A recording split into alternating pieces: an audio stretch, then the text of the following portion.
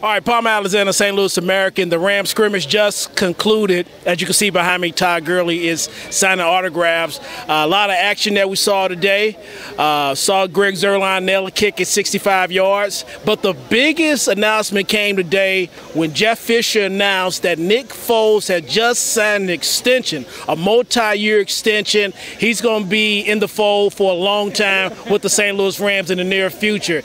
Fisher didn't announce what the numbers were, but when you say multi-year, you're talking anywhere from 2 to 3 years. So that's a good sign for the Rams, knowing that they don't have to worry about the quarterback position anymore, and Nick Foles can settle in, and so can the St. Louis Rams. Tomorrow they practice. They're doing special teams drills. They have that practice won't be open to the public, but the following day on Sunday and Monday and Tuesday, it will be open to the public. They play their first preseason game in Oakland, and then they travel to Oxnard to practice against the Dallas Cowboys. So continue to follow us at the stlouisamerican.com. Continue to follow me at the legend KIL, and we'll give you better coverage than you ever had before, despite all of the insects that are trying to assault.